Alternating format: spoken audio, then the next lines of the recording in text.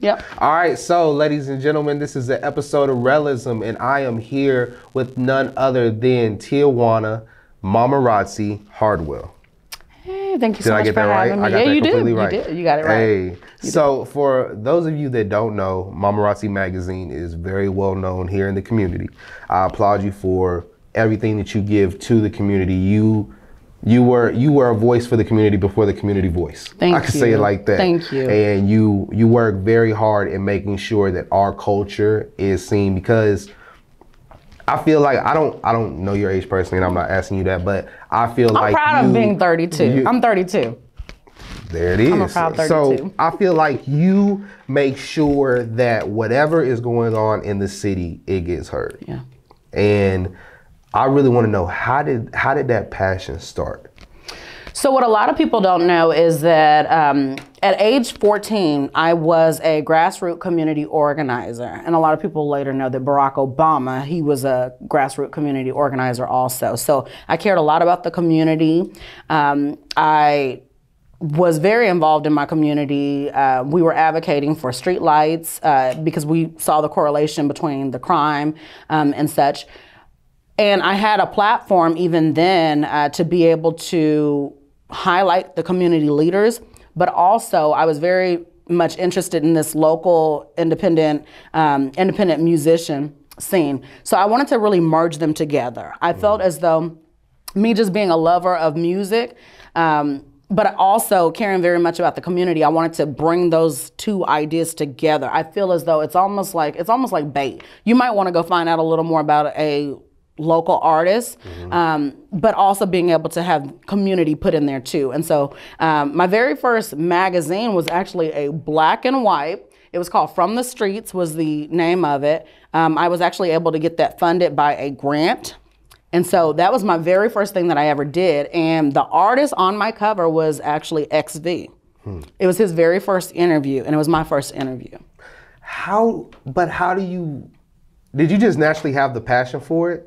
As far as interviewing, because you tell me like this started at like 14. Yeah.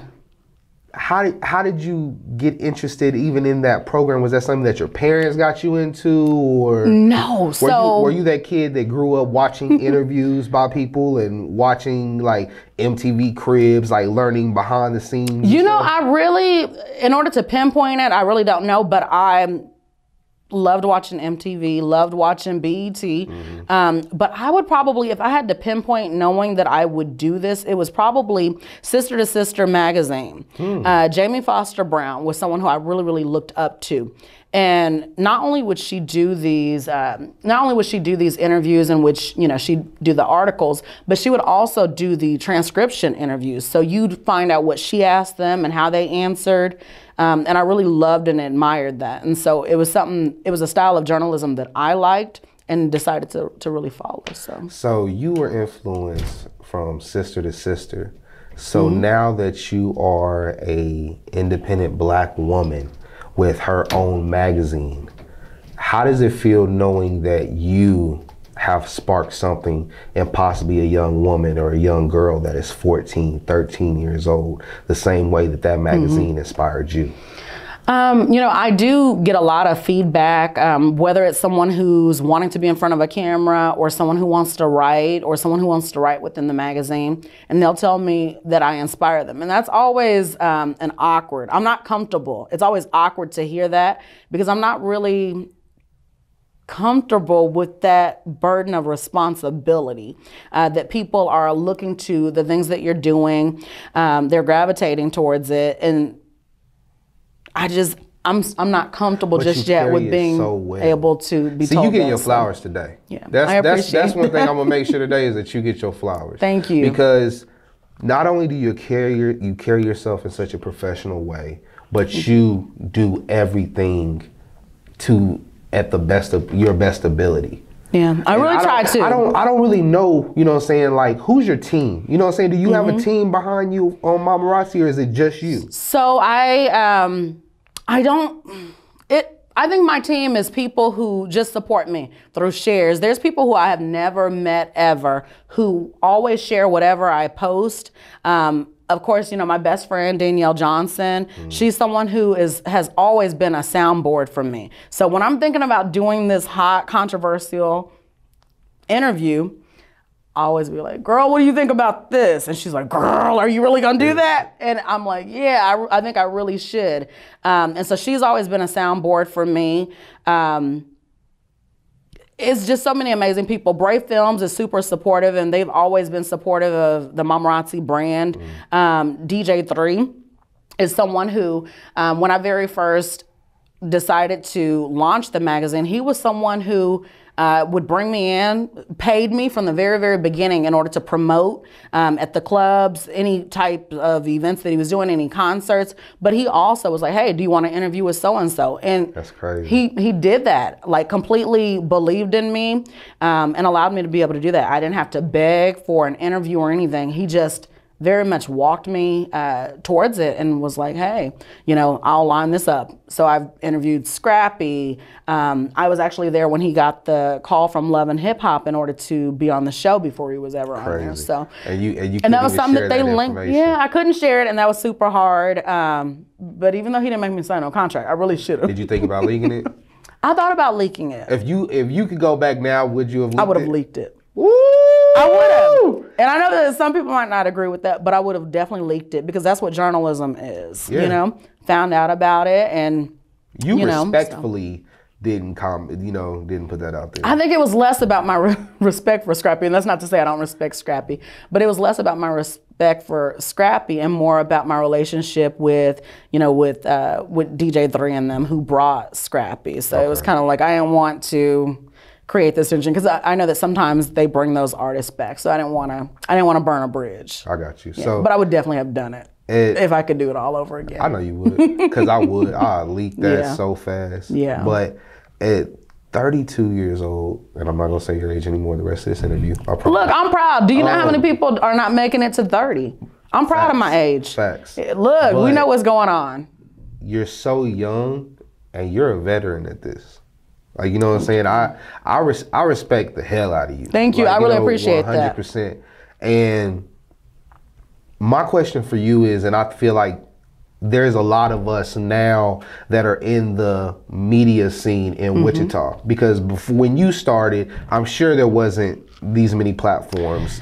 When I started, the community voice existed. Benita Gooch with her publication, and I think that she had just started beginning to interview local musicians, but it wasn't so much like the rappers, you know. And then ICT Hip Hop was going, and you know, and they did that kind of blog style, and so that's what I knew when I very first came onto the music scene. So to be able to see that there are so many different hubs. Some might think like, you know, does that make you feel, you know, any kind of way? I think that it's great for the scene. Wichita is not Chicago. We are not New York. We're not Dallas, you know, and those other cities, those bigger cities, they have many different outlets. Right. And I am not offended by the fact that, you know, that I'm in good company with, you know, with other bloggers, writers, people doing interviews, podcasts. So I think it's in good sport. So my question for you is, how important is it to only the first impression of meeting someone? Oh, it's super important. It's super important. There are people, and I'm guilty of this, but there are people who I had such a bad first impression that I keep a distance from them. I'm good. But there are some people who, you know, they have a really, really bad first impression. And unless that second, when you come through with that second impression, you really gotta impress me. You gotta impress me. Yeah, facts, 100%. Yeah, so I definitely think, and I hope that anytime anyone has, you know, has met me, that it's always been a pleasant experience, that I've always been supportive, warm, and welcoming. I will say I'm guilty of the fact that there have been some people who have perceptions of me before they meet me. And it's always really crazy when they do meet me and they're like, hey, you're super laid back and cool. And that made me realize, like, what am I putting out on Facebook? Okay, so I'm ready to share with you now. So my first impression of you. So this was my first interview, and I was telling my wife about this as I was getting ready. This is my first interview where I was kind of nervous. Yeah, and the reason why is because you do what I do. Yeah. You do what I do to the level that I want to get to. Thank you. And so my expectations for getting in this interview and, you know, finding out who Tijuana really is, that was like a mission. It's a mission for me. You know what I'm saying? I want people to really, you know. Yeah. And when I see you on the professional side. Yeah. So I'm like, I really asked Troy. I told Troy, I said, I'm not showing up in basketball shorts and a t-shirt this interview. Like, I gotta be really like, I want to be like, you're gonna get the most professional out of me. So I want to talk about the hats that you wear, because you do a lot of things. Yeah. So what exactly does Tijuana Mamarazzi Hartwell do? So I do teach over at Heights High School, and Hollywood Heights. so I teach an employability course there. So that's what I do. That's my bread and butter, essentially. That's dope, though. But I'm also an entrepreneur. So what a lot of people might not know is I do a lot of behind the scenes work with artists. My name doesn't have to be attached to it. I don't have to be right out front. But I do provide all kind of PR services for artists, and I like to do, I don't even always promote that kind of stuff because I find that I don't always have the time, but if an artist wants me to, to do a write-up on them or to help market and promote them or give them word on the street advice, is you're a good publicist. Thank you. You're a really Thank good you. publicist. Thank you. For those of you that don't know, she was a publicist for XV at one point. So an unofficial We're going to talk about it. We're going to talk about it. We're going to Yeah. talk about it. So that's one hat that you wear. We talked about the school and we talked about that. What else do you do? So I also do real estate. I was someone who I really believe in, buying back the block. That whole concept about in order to gain back control and power, that we have to begin to be homeowners, property owners. Yes. We have to own some land. Like, that's super important. And through real estate, it's just further like reaffirmed my beliefs on how important it is for people who look like me to be able to start. We need to own some shit. Yes, we do, 100%. Let's get into that a little bit about the real estate. What are some things that you see young, first-time Black homeowners? What are some things that they might get discouraged about in that, owning their home? I think for so many young people in general, we already struggle with credit. And we struggle with credit. For a lot of us, our families did not teach us how to. And I'd be amiss if I did not point out the fact that in a lot of African-American families, we do not have generational wealth. No. It's a real issue. And it's a lot to even talk about in just one interview, but it is it's almost like a cycle. And so when we don't pass on anything to our kids, if we don't have properties to pass on to them, if we don't have houses, it's a big issue. And so with me getting into real estate and being an entrepreneur, it's important. I'm a single mom to a 12-year-old. It is important for me when I think about my legacy, I want to have her remember, the great relationship and bond that we had. But I also want her to be able to have something that is going to make her money without her having to clock in. And if I don't do that, then I fail. In my personal opinion, I have failed if I do not break the cycle. Yes. My parents were homeowners. We don't have that home that we grew up in. For me, I have to make sure that, before I leave this earth, that my daughter has something, a business that she can inherit, property that she can inherit, some kind of wealth that she's going to be better for. She's going to be able to be further ahead, than others. That's super important to me. That's the goal I feel that it should be for a lot of parents. And I don't think they think about the circumstance or situation that they put their children in. The goal should always be for my child to elevate and be better than what I was or what I have. Yep. So what I'm saying with young people is that we don't know how to make credit work for us. Yes.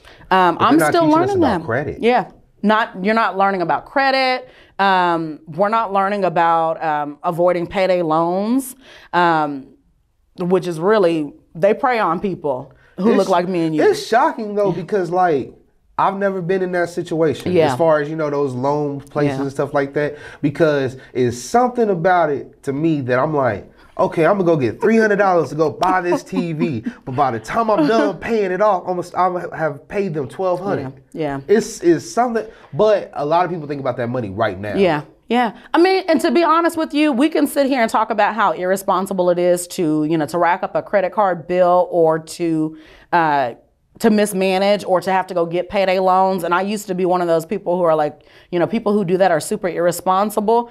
But there is no limit that you will not do to put food on the table of your kids. There is no limit that you wouldn't go in order to make sure that you keep a roof on your kids' head.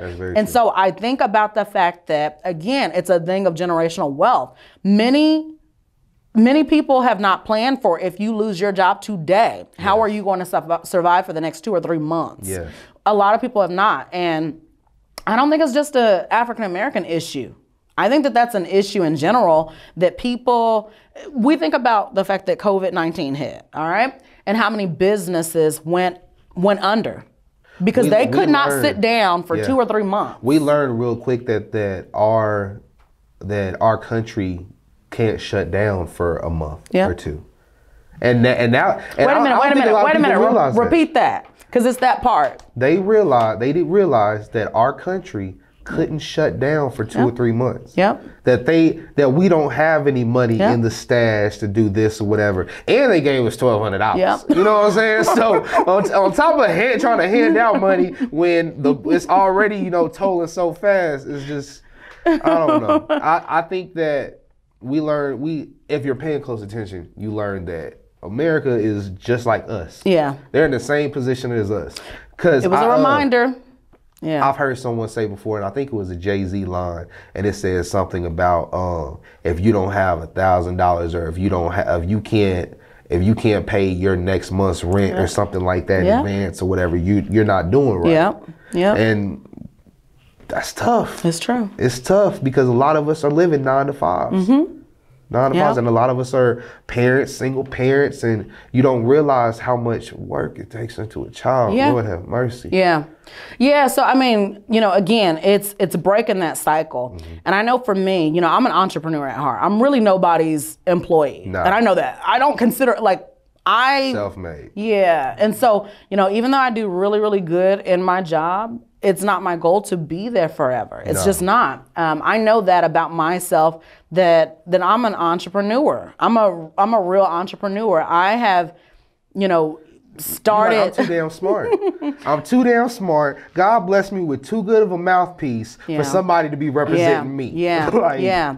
Yeah, and I think for me also, I think I struggle with, even being in positions where I don't want to be there anymore, and nothing like a 9 to 5 and having to provide for your child or provide for yourself, puts you in a limbo where you have to go into a job that you hate. That's not me. Mm-hmm. I cannot go into a job that I do not like, which I love my job now, but I've been there, done that. Going into jobs that you hate, that were toxic. We always talk about toxic relationships, toxic friendships. People don't want to talk about that toxic workplace that, they pay you and they're the reason that you can put food in your mouth, but it's still toxic.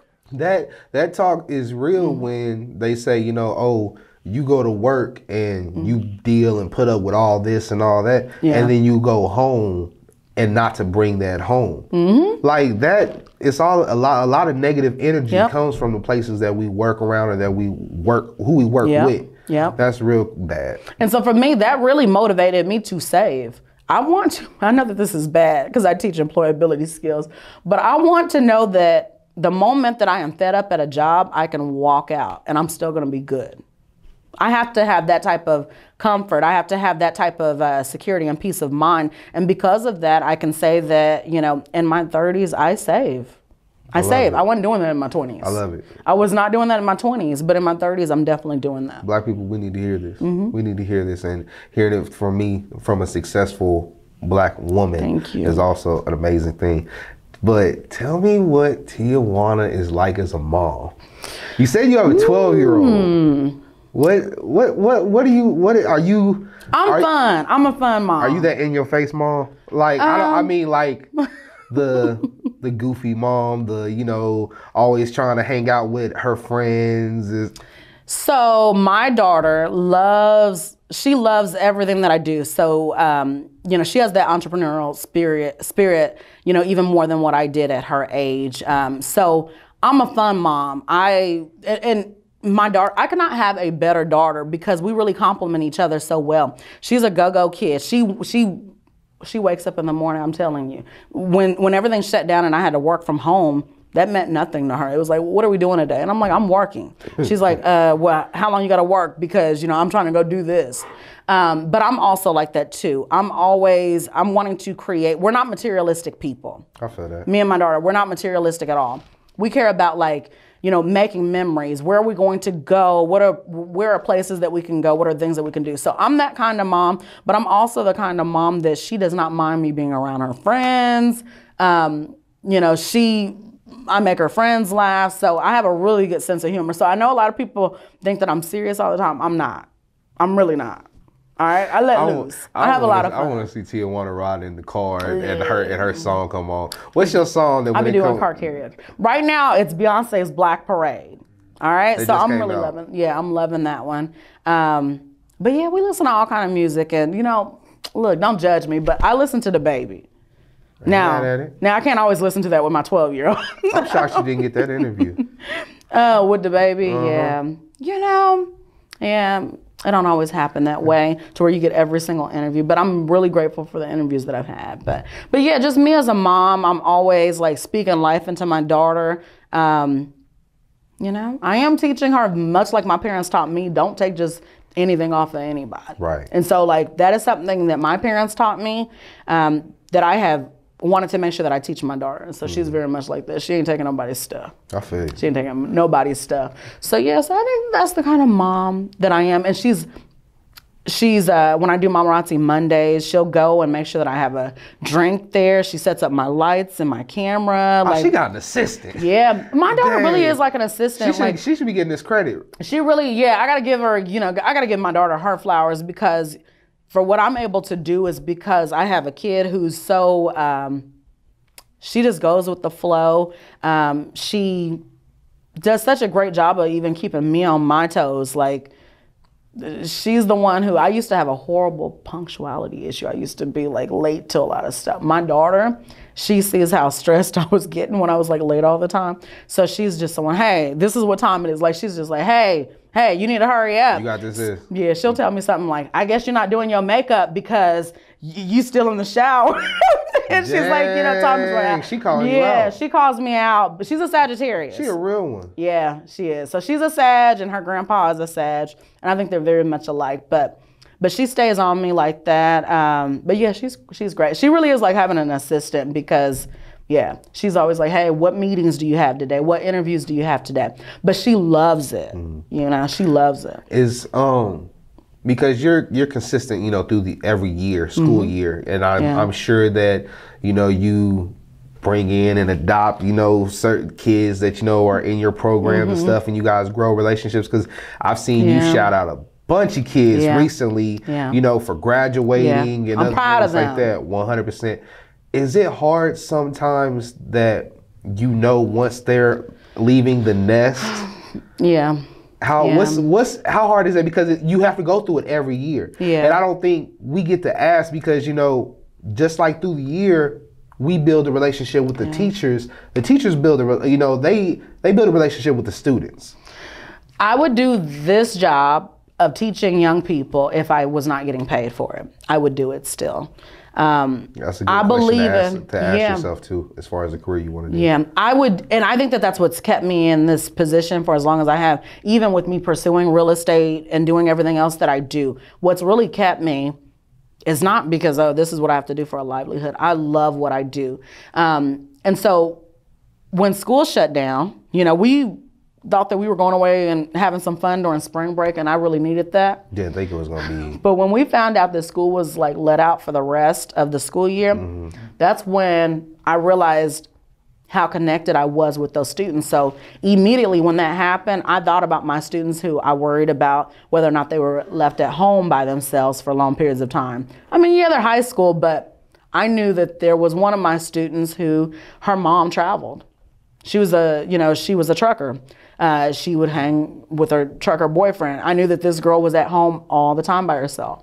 And so I checked on her very, very often. And it was like, And the more kids are by themselves, the more chances they have to get into trouble. Yep, absolutely. So I worried about her. I worried about some students who I knew might have had a issue, especially with school being out and not having a way to be able to get like food and that kind of stuff. So I went and I was dropping off food and I was doing this kind of stuff. And I don't say that for like, for the accolades or anything like that, but it's just the fact that like you really pour into these kids so much, but they pour into you. Yeah. So how you think about the young people and you worry about them and you want them to make good, healthy decisions. Yes. I know sometimes like when we find out in the media, like, there's some young kid who was like robbing a convenience store or, a gunfight or a fight and all that. Other side of this. People tend to think, he was 16, he knew better. Or, oh, she was 17 and she knew better. I promise you, I will never ever say those things again because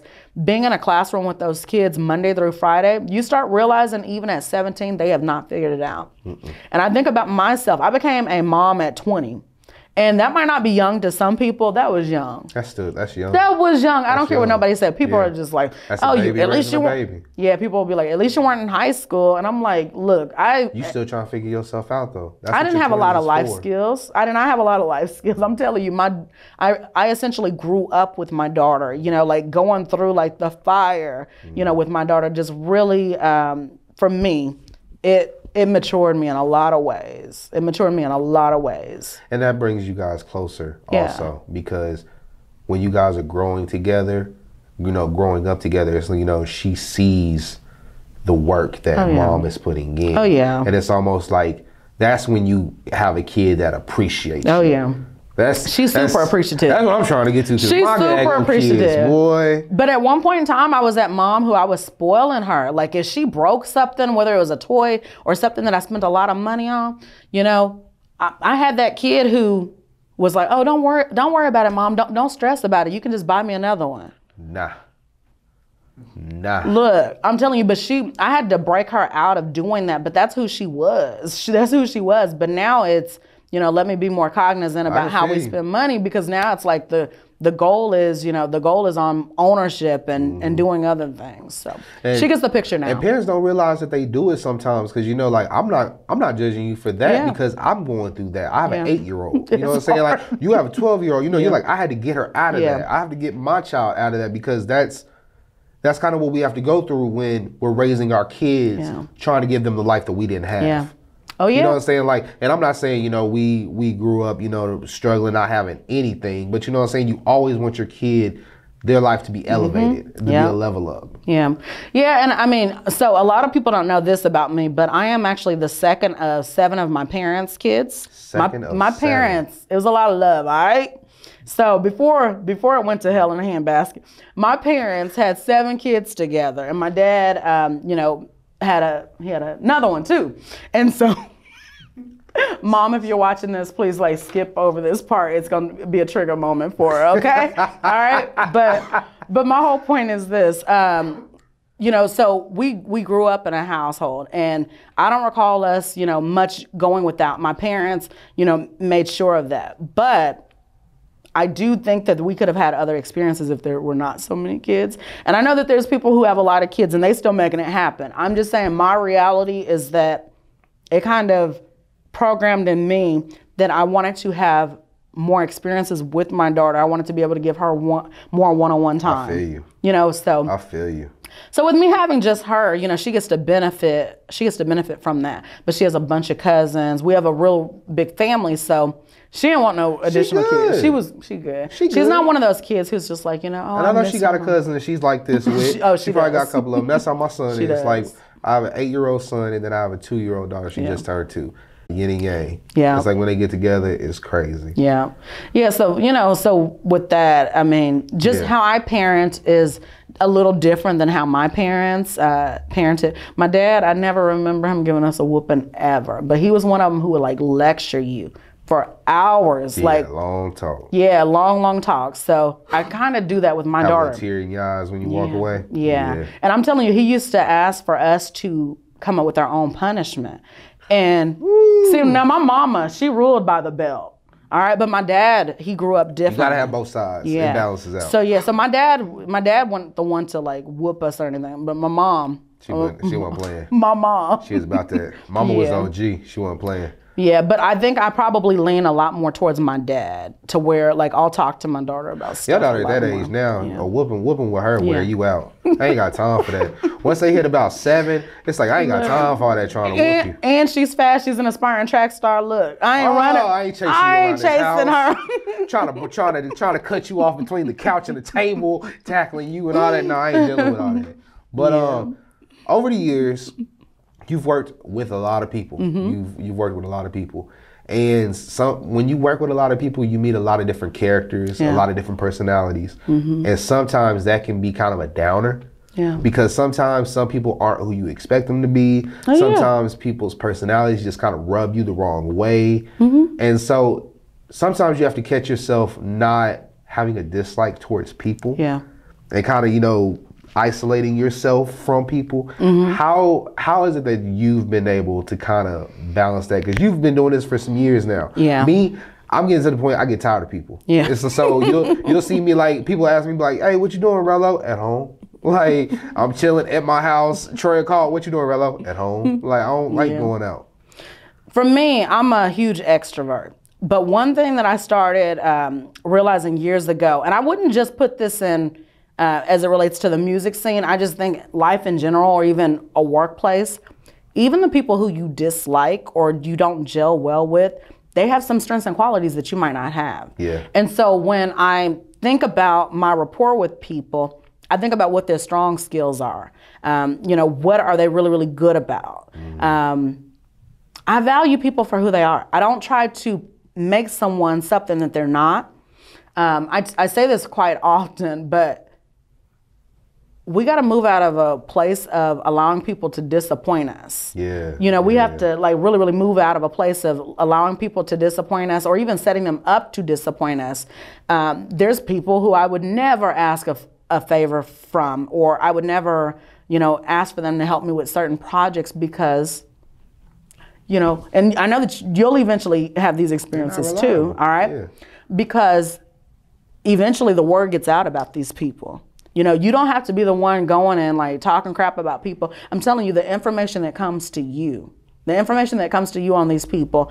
And I hope that people always have amazing and great things to say about me. And I try to make sure that I'm always treating people with respect the way that I want to be. But I'm not perfect. I know that there are probably times where I have amazing follow through, but I know that there are times that I've probably disappointed someone because there was something that they wanted from me.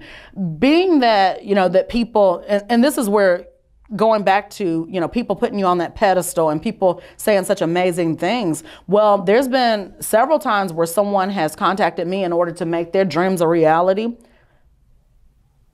My mind ain't set up like that. It's not that I will give you whatever gems you ask of me, but I can't slow down all the way in order to help you get something off the ground. All I can hope is that you learn something from me, or that you ask the right questions, because that's what I had to do. Yeah. I didn't have even though I looked up to Jamie Foster Brown of Sister to Sister magazine, I didn't have her phone number. No. I couldn't pick up and call her or email her. I just had to study her craft and be able to take from it. And I hope that that's what people do with me. Sometimes, and again, you're going to be in this position too, Rello, but sometimes people see that you execute so well that they will try to drop something in your lap. So I now see a difference between people who want to bounce an idea off of you and people who want you to go ahead and like manifest the vision that they have, but they don't have the work ethic. They don't have... That's the thing that gets me. They're not trying to put in the sweat equity. So I've just, unfortunately, been in situations where people will say, hey, I have this idea. I want to do this. I want to do this kind of podcast, or I want to do this type of interview skills. I mean, someone has literally like hopped in my inbox, ain't never done a share, ain't never supported anything that I've done. And they're like, hey. Wanted the juice. They wanted everything. And look, I don't mind giving gems. I don't mind doing that. I don't mind telling you what software I use. I don't mind any of that. But this person wanted everything. I went to college for this, This person wanted everything that the Elliott School of Communication at WSU didn't talk to me. No. Then I'm still paying for. But they wanted it all. Put in on that? You gonna put, you know what I'm saying? They wanted it all. And look, I can't give you. I can give you some juice. But you know, like that whole look. I used to be a huge Master P fan or whatever. And look, the game is to be, and I hope that it was Master P who said this, but this, you know, the game is to be sold, not to be told. Look, correct me if that one Master P who said that, yeah. But somebody gonna put it in the comments. Somebody gonna put it in the comments. Like I'll be like, that wasn't even him. Maybe it was Snoop. I don't know. Maybe it was during the time that he was with No Limit. It was you were no limit, you know, baby. You grew up in that No Limit era. Yeah. Remember when you had to choose between whether or not you were Cash Money or No Limit? Y'all. Remember how I was No Limit, y'all. You remember how many daggone mixtapes came out that we forget about from No Limit? No Limit was coming out with at least 5 projects a week. Man, the movies that Master P was coming out with. The vision that he had early is crazy, and he still has the vision. He's trying to instill it in the youth now, but it's sometimes hard. Like the youth take it weird from the OGs. He doesn't get the respect that I think that he should have gotten. No. But he was a pioneer. He was a pioneer. You know, so of course there was like, you know, Diddy and whatnot, but I'm talking about like literally from the dirt to be able to like, to be able to do that. And the fact that he was making movies of his own. Look, I was watching the movies. You gotta put all. I didn't know how bad they were until I got older. You gotta give Master P all the respect in the world, because not only did he make movies, not only was he one of the biggest artists in his time, not only did he have one of the biggest labels of his time, but the man played in the NBA. Yeah. You know, I didn't know that. I didn't know that at first. I didn't know that at first. Yeah. Like you gotta give. You can go buy a Miller jersey. Yeah. Didn't they say that he was like, you know, he's like one of the only like celebrities who like he escaped the hood so many different ways. Yes. Yeah. He's opened the door for so many people. But do you realize that that's what you've done for people as well? Because I don't think a lot of people realize all the things that you do. You know what I'm saying? Like you can be active with the youth. You can get into real estate, which is very, very smart to get into, especially the Black community. But then also be an entrepreneur, like with your magazine and with everything that you do with that.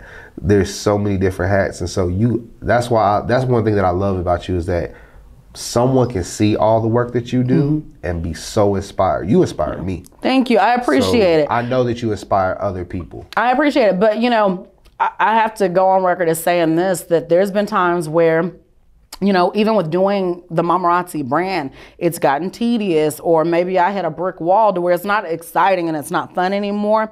And then there's people like, you know, there's people like Troy Andrews who I get to watch, you know, Vibe Wichita and all that umbrella of what he's doing. And then that like lights a fire again, you know?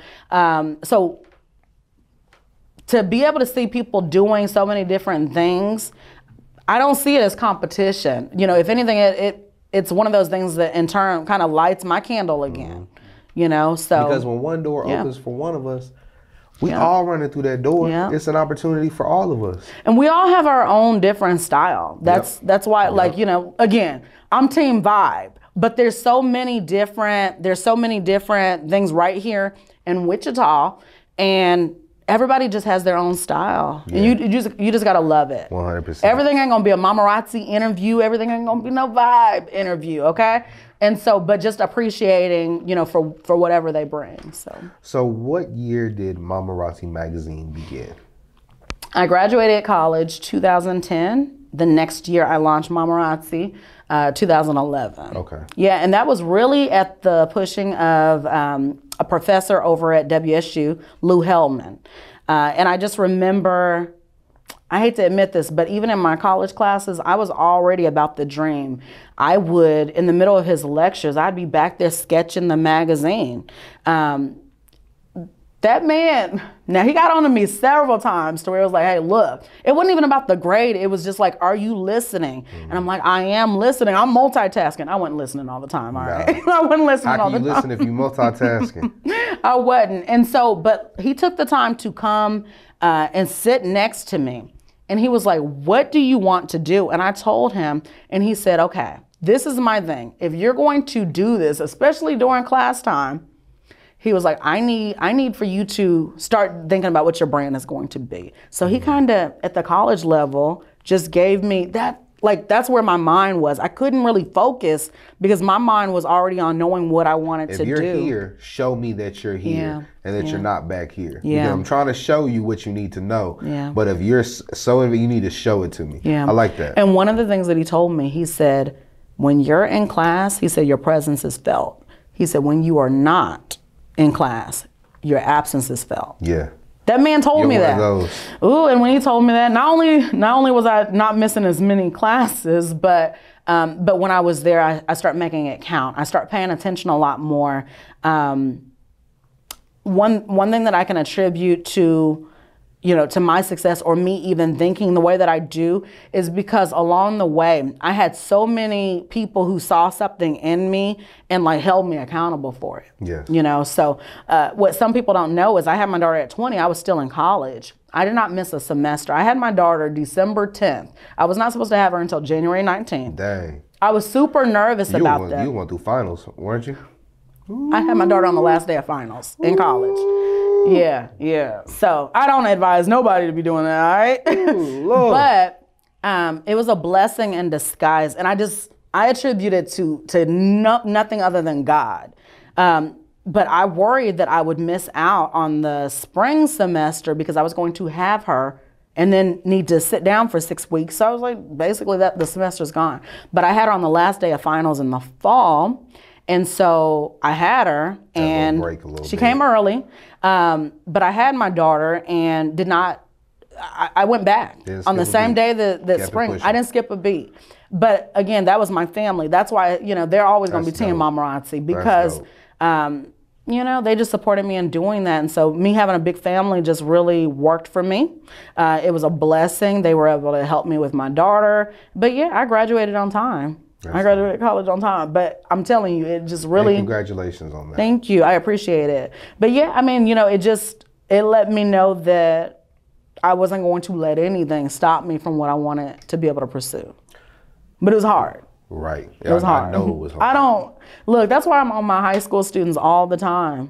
I'm on my high school students all the time. What do you want? I'm having like transparent, like raw, authentic conversations with them that they're not used to hearing from a teacher. Mm-hmm. But when I see them going down the wrong path, I sit down with them and I tell them the things that maybe the counselor is not going to tell them. I tell them the things that maybe their parents are not telling them. And I just let them know. But I don't want to ever come from a lecture standpoint. All I do is I share my story. And I'm glad that you do that because you don't understand how just that one little conversation, because they might not understand it just right now, but a year, 2 years from now, that might spark something, or it might inspire something for them. So I'm really glad that you have that because people don't understand that little conversation can go a long way. Yeah. But you're not afraid to be vocal about how you feel, and that's one thing that I love is because I take pride in that as well. Yeah. That's one thing that I tell Troy, I'm just a guy from the North Side, but I want to not only represent the North Side in the right way, but I also want to be the voice and speak out for the average Joe. Yeah. And so there's been so much going on, whether it's George Floyd, whether it's Breonna, whatever's been going on, I feel like, and I've been vocal about this, that us with platforms, especially us with platforms that are pushed or have to be driven by the Black community, it's our responsibility, if not our duty, to come out and speak on the injustice that Black people and brown people go through. It's our responsibility to speak out and make it aware, because I saw that someone said that Breonna's no longer trending on Twitter.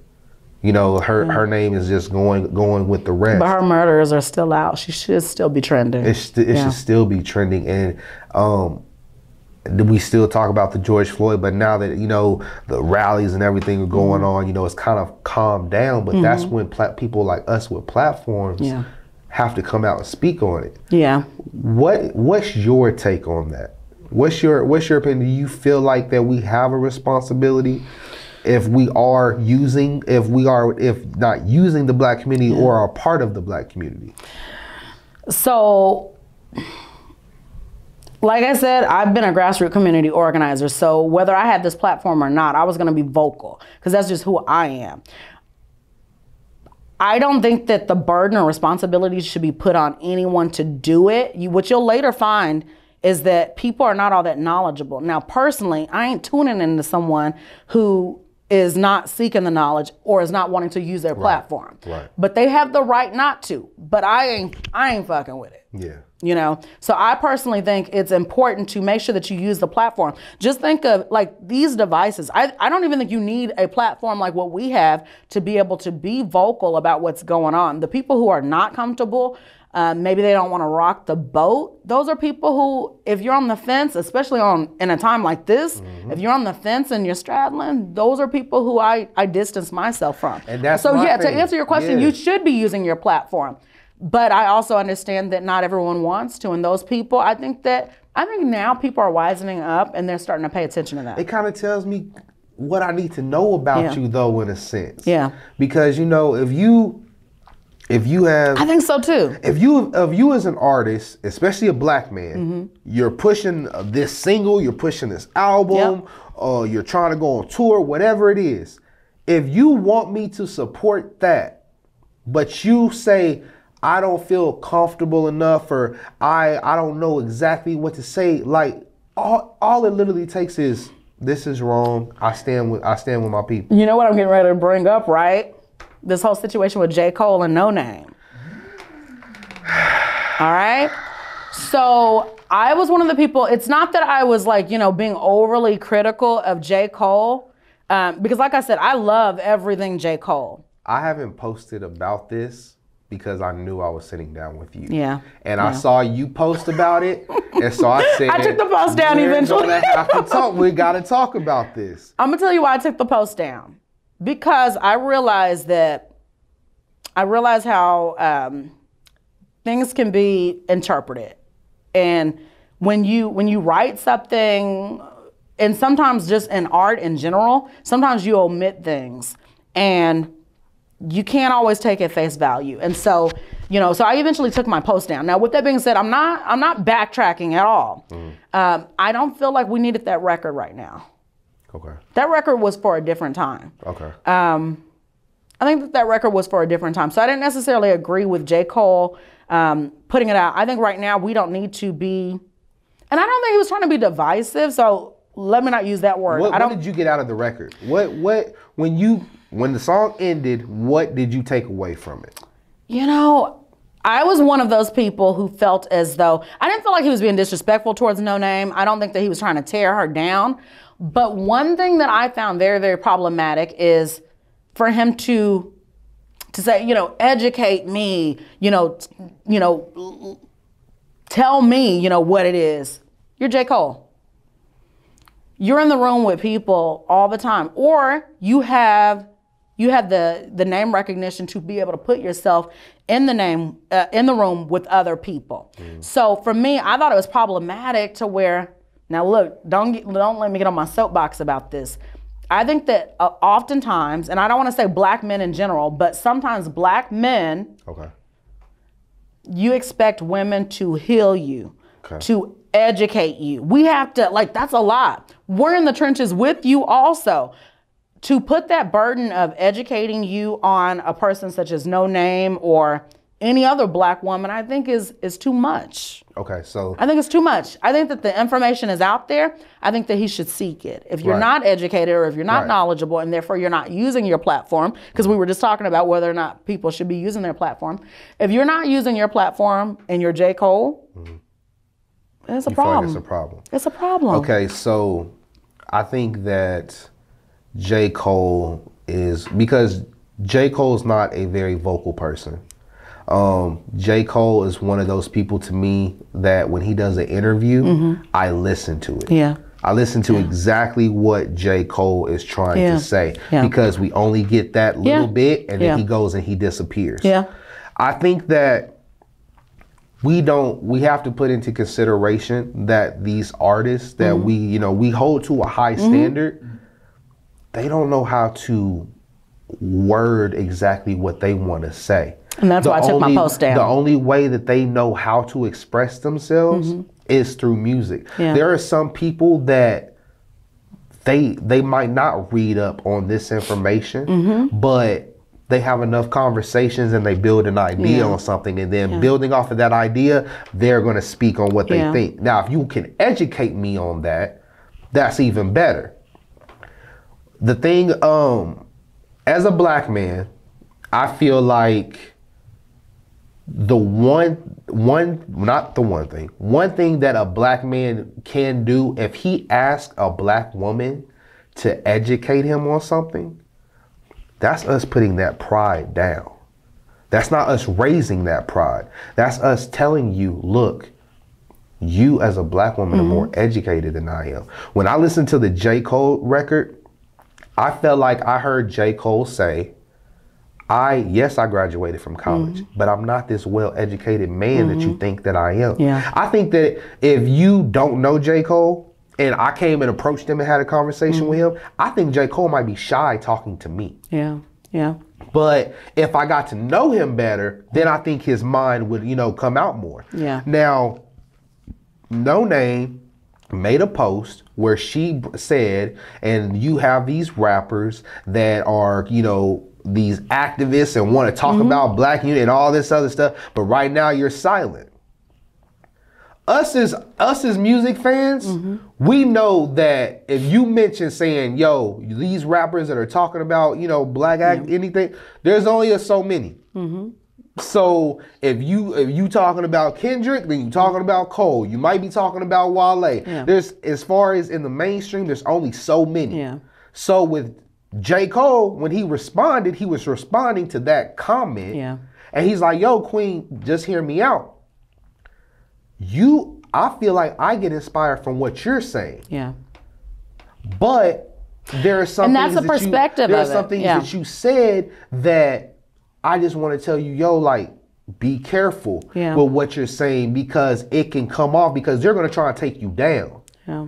Now, it would be one thing, because we've seen J. Cole be very vocal about, he can diss somebody quick. In that record, I don't think he was coming off disrespectful or trying to. And again, that's why I took down my post. I don't think that he was, and I never felt that he was trying to be disrespectful, but I realized sometimes when I take a post down, it's not because I'm backtracking. It's because I understand that, in the midst of us debating something, people are taking it some kind of way, So people are like, oh, well, he wasn't disrespecting her. I'm like, I never felt like he was disrespecting her. So now I'm arguing points that I wasn't making. Right. Because everybody else wants to argue about him trying to disrespect her. I did not feel that way. What I felt, and I'm glad that, I'm glad hearing from a black man how you interpreted it. The fact that you were saying that he was, basically swallowing his pride and asking to be educated, because it took me several times more before I interpreted it that way. When I initially interpreted it, I felt as though he was putting the burden and responsibility to be educated about all these issues on her. Right. Okay. And that's where I had an issue with it. I can understand that. That's where I had an issue with it. That was really my only issue with it. That I don't want our black men in the midst of us, all going through this, being in the trenches together. I don't want our black men to then villainize our black women in the process. I don't want that. And so, for me, and I don't necessarily think that he was trying to villainize her, but as I listened to it, I'm like, wait a minute. Now he's, putting it on her. There's a problem with her queen tone. There's a problem with the fact that, she's using her platform in this manner and speaking out against me and criticizing me. I don't want to be criticized, but in response, he criticized her. Right. So. I understand that. And I'm glad that I didn't post anything on, because I had made one post on Facebook, and it was the things that someone thought that they got out of the song. And I'm like, if someone feels differently, educate me on this. Because I wanted to know from a woman's perspective, how did you take that? Yeah. Because I can only tell you from a man's perspective what I think J. Cole was trying to do. And just like you as a woman, you can tell me, well, if I was her, this is how I would take it. Yeah. And at the end of the day, we just have to come together. It's on my wish list for them to squash it and do a record together. I think it's going to happen because I don't know if you've seen, but Ari Lennox has been very vocal about supporting No Name. And when No Name dropped her Response record, Ari Lennox was sharing that like crazy. And if all of you know, Ari Lennox is under Dreamville. So, yeah. I didn't realize that. Yeah. I did not realize that. But J. Cole shared it. Exactly. So, you know, see, so there has to be a mutual respect. Yeah, it has to be a mutual, love and respect. It has to be. 100%. Yeah, it has 100%. To be. So, tell me a little bit about what it was like being. Well, you said it was a different term, but you were at one point kind of a publicist for XV. What was that kind of like? So I was not his official publicist. I just did, a few things. He's someone who, as I mentioned, I was his first interview and he was my first interview. And so there was an admiration that I had for him. And I think it was mutual. One thing that if you've ever met XV, that same person who he is today is who he has always been. He's always been about creating. And so you cannot be in a room with someone like XV and not learn something or take something, from him. Now, the PR stuff, I just think that, because again, I was not his publicist. I want to put that on record. He never hired me as his publicist. The PR things that I did was just out of like support of an artist. This was an artist who I truly believed in. Yeah, this was an artist who I believed in. And so any promotion or type of interviews or anything like that I did with XV, was just out of like support. It was just, love and support. We do, and for us that are, up and coming into this world, we do a lot for free. Yeah. Even now, people don't realize like, oh, you do this for me? Yeah. I can charge you for this real easy. Yeah. You know what I'm saying? Yeah. So it's true. I think that's really cool. These different platforms, and I'm glad that you mentioned that, because with these platforms, we do this in order to put the city on, in order to support, but I have been able to turn around and monetize it also. So the services that artists kept asking for me, maybe they needed a write-up, or they're getting ready to go meet with a label head, and all of a sudden they're discovering that EPK means something. And so, and I know that Troy talks about this often, but artists don't understand like the importance of a rollout, for their music and stuff. Now we're able to start monetizing that. We've talked about this. It can give you a headache, but if you're not willing to show an artist the ropes, then you're a part of the problem, especially when you Troy Andrews and you king of marketing and production and whatnot. So that's that man. So it's like, it's one of those things to where we're going to continue to grapple off of the fact that artists don't know how to do this and don't know how to do that. But those of us who have the eye for it, who have the knowledge, we now have to put ourselves in a position, as tedious or as busy as it's going to make us, we now have to start offering those services to them so that our artists can be able to compete with artists in different cities. I feel you. And that's really how I got into doing PR services for artists. Is it too much to do now? It's something I love. I will stay up all night. I just worked with Tony Neal, who is the founder of the Core DJs, and I just did his EPK for him. This is someone who people know. People know Tony Neal. He has so many years of accomplishments and accolades under his belt.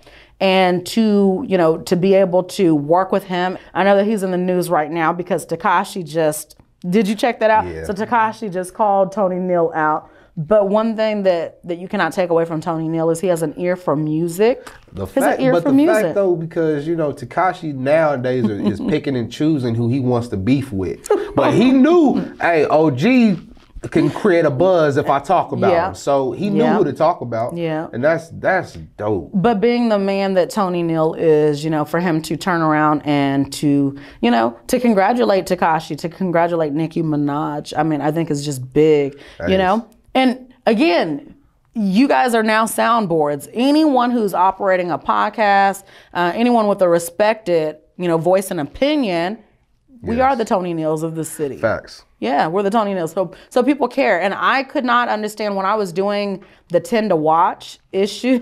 You know, I'm glad that this year it wasn't as bad as it had been in previous years, but people thought that when I would do my 10 to watch issue that I was saying that these are the best artists in Wichita. And that's not what it was. It was me saying that, hey, I think that these people are slept on or they're not getting enough, you know, recognition. So these are people who I want you to go and check out. Yeah. So it's like Oprah, that are about their business too. Oprah gets to do an Oprah's list. Mamarazzi can't do a 10 to watch. Nah, because they feel like Mamarazzi's trying to throw shade at other people. Yeah. But this is the thing that people have to understand. Sit under that shade.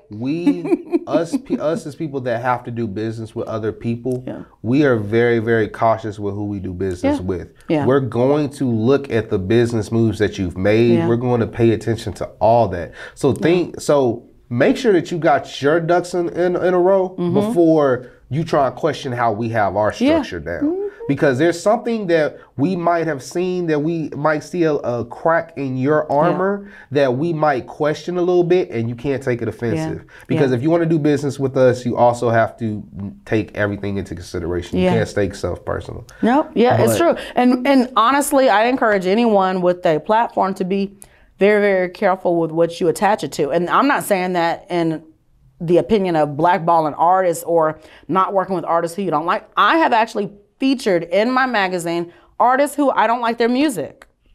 It's a reality. Y'all think you think everybody that I've linked up with, I'm a fan of their music? No. Yeah, so I mean, so there's artists who I don't necessarily care for their music. It ain't never got no play in my car, but I cannot respect the hustle. Yeah, I cannot take from them their hustle, the fact that they network really well. I cannot take that from them. And so, you know, being a journalist also means you kind of got to interview people who you don't necessarily like. Now, what I'm not going to do, I'm not going to interview someone who, you know, who is blatantly disrespectful to me. And that's something that has happened. But yeah, my block game is real, real strong. I block hoes. I already know you do. I already know you do. Because to be at the level that you got to, and a lot of people don't realize, you let a lot of stuff slide. You let a lot of stuff go. And then you really think that you're going to say something about me and I ain't going to hear about it. We in Wichita, Kansas. Like, come on now. Like, it's going to get around soon enough. Well, I told you I don't want to talk about that stuff. We're done. I got one final question for you. What's the best advice that you've ever been given? The